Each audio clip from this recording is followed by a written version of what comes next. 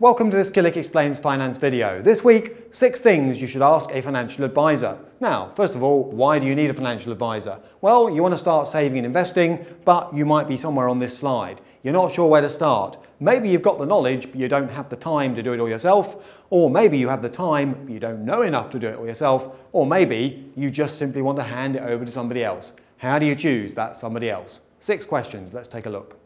So, question number 1. What is their background? 3 things to look at. Are they FCA regulated? And that's something you can check on the FCA website. Number 2, which qualifications do their staff hold, and do any of them have anything more than just the minimum benchmark qualifications for regulatory purposes? That can show a degree of commitment. And are they well established and highly rated for retail advice? Ask around. Number 2, what range of services do they offer you? So, can they talk about investments, financial planning, or both?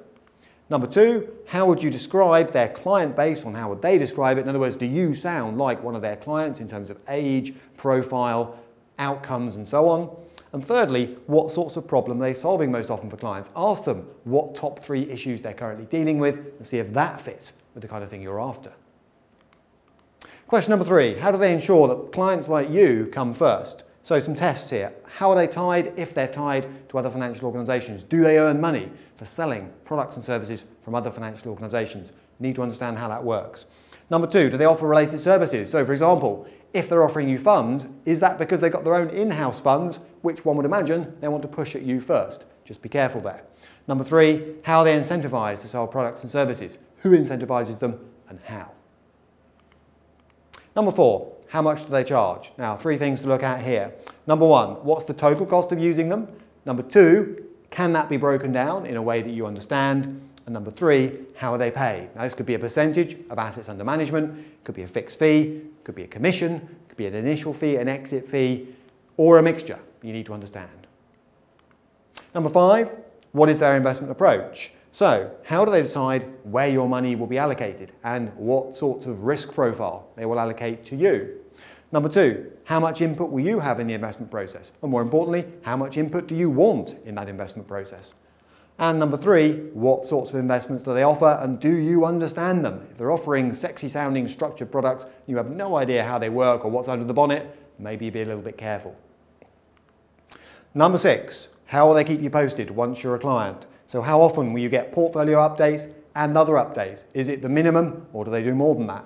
Number 2, who will be handling account queries? So who will be looking after you day to day?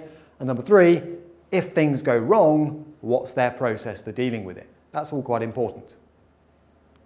Now some red flags to finish off. Meeting someone you neither trust nor like. Gut feel matters. In other words, when you turn up, think, do I like this person? Do I trust this person? Can I imagine writing a cheque to them? If you're not sure, don't do it. Number 2, a lack of clarity around fees and charges. Okay, the fee and charging structure may be complex depending on the level of service, but is it clearly broken down for you? Number 3, no evidence of FCA regulation is a big no-no in my opinion.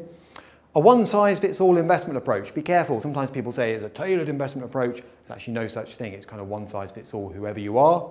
Poor communication, ask around, is this an open firm that you can get on the phone to and talk to? And number 3 at the top there, heavy incentives from another third party to sell products and services. You need to understand how that works, how they're remunerated, and whether you're happy with what could be a conflict of interest.